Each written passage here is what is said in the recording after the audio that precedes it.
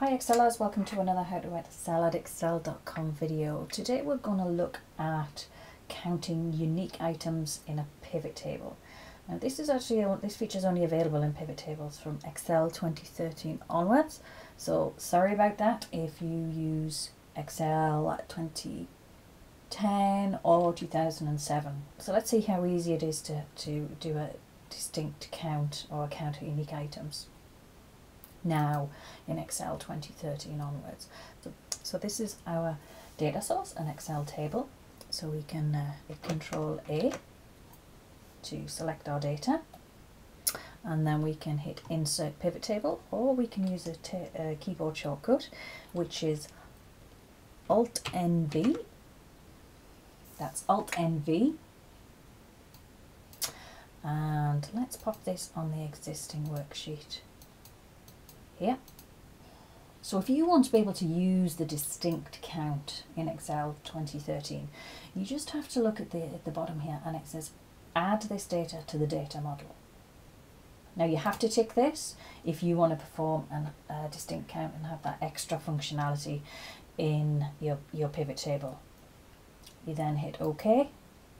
So the data model is part of Power Pivot, but this still works if you don't have it installed in your version of Excel 2013. So we can go ahead as usual with our pivot table, and in this example let's make a count of product names. So we can take our product name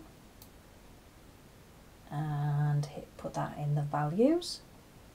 So this is counting how many product names we have there in the pivot table, and we want to count the unique items, which previously wasn't available. But if we go into the value field settings here, you scroll right down, you'll see now there's a distinct count available.